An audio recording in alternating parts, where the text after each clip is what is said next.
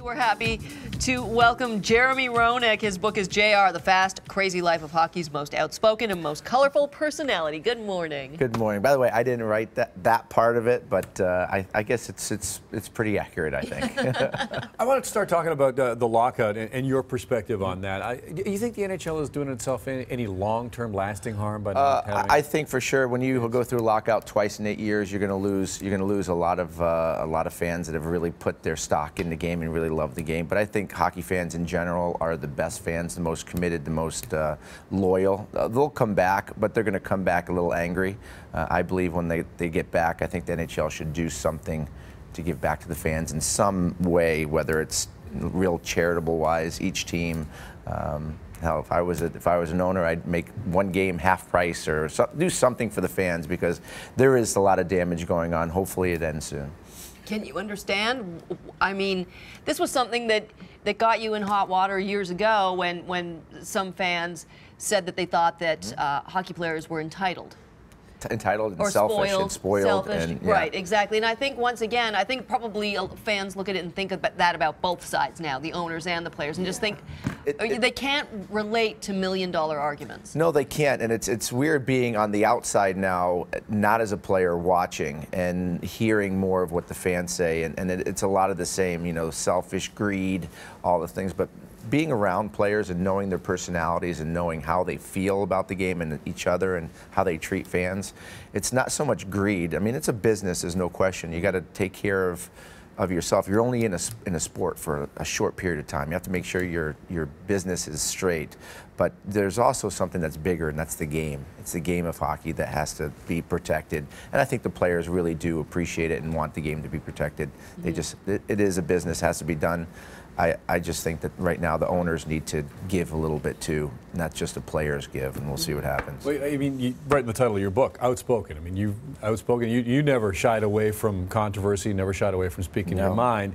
Does the game have the characters these days? Does it need more characters? Does it need more players to step up and be the Jeremy? No question. There's very, very little personalities in the game. Everybody seems to be robotic in the fact where, but it's more brought on by the management. Management's like they train you to stay in the lines, be very team oriented, don't put yourself above the team. It's about the team concept. But you do that, what it does is it makes the media's job so tough. It really blands out the newspapers, it blands out the interviews.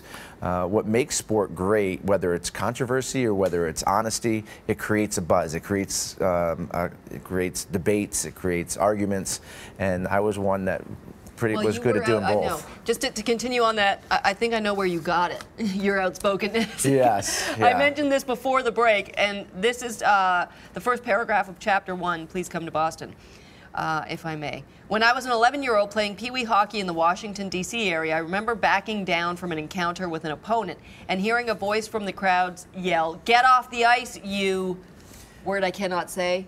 Yeah. Could be a synonym for cat. Yeah. Looking into the stands, I realized it was my mother.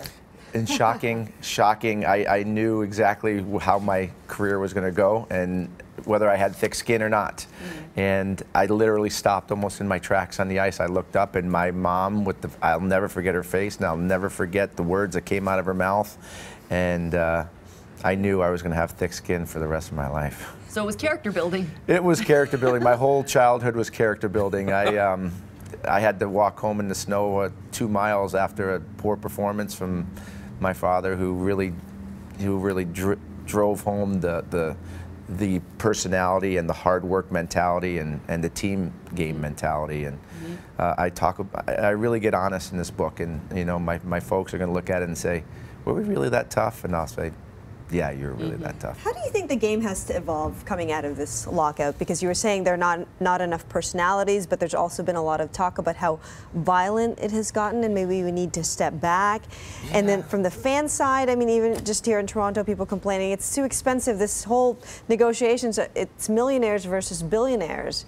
How do you come out of this lockout a different game? Well, in terms of the ferocity of the game, these kids are so young, they're so talented, and it's a different game. I mean, when I came into the league, it was camp was there for camp, and right after practice, it was right to the bar, and it was 6-packs, and now it's, you know, it's power shakes, it's in the gym, it's 11-month season, pretty much being ready. These kids are machines. They are fast, they're strong, they're talented.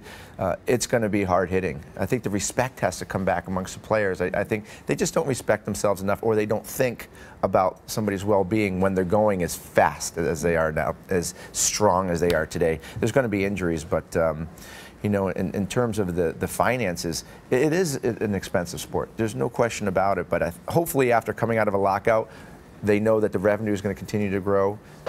The revenue share is going to be a little bit closer. Maybe the owners can do a little bit better on making it more affordable for people. Maybe that's their way of giving back after a second lockout. But it's tough times. Sometimes you have to adjust to tough times. Half-price tickets. Yeah, half-price tickets. You are candid in this, Jeremy. Why? Why now? Why did you want to tell this story in such a personal way? You know, I've been asked for a couple years to write a book, and tell you the truth, I was a little nervous and a little scared to do it. I mean, a lot for personal reasons, a lot to let myself out of what's really happened in my life. But late in my career, I came to, I don't want to say I came to a Jesus, but I reached bottom and humbled myself. I was the biggest egomaniac in the world for the first 15, 16 years of my career. What was bottom? Bottom was nobody wanting me anymore. Bottom was not taking care of myself. Bottom was doing the things that you probably shouldn't be doing when you're a star athlete. And you know, when you make the wrong decisions because you think you're up here, and really people really don't care where you are. It's how you're treating them, and it's what you're saying, it's what you're doing. And I was doing the wrong things. And when all of a sudden you're at the top, and then nobody wants you anymore, and you're fighting with your family, you're fighting with your friends, you know, it's alcohol, it's gambling, it's a lot of things that I found myself caught up in.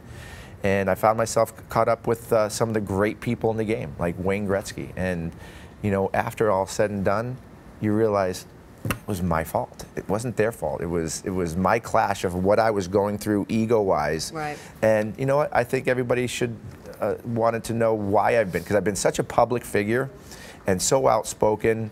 And I think everybody should know why I did it and why I was like I was. And I'm still confident, but not the same guy that played hockey. Well, we're so we're so glad to have you here, and it's a great book and hopefully inspirational to people, because a lot of times, you know, what you're talking about right now, the fact that it's not easy to step back and look in the mirror and go, oh, that was my fault? It's not. It's not at all, especially when your wife looks at you and calls you a lot of names, which I put in the book. So I hope people laugh. I hope people drop their jaw and say, wow, and I hope people look at it and say, gosh, what an idiot he was, because hopefully they learn from some of my mistakes. Thank you so much, Jeremy Roenick. Again, the book is JR, The Fast, Crazy Life of Hockey's Most Outspoken and Most Colorful Personality. It's 20 minutes.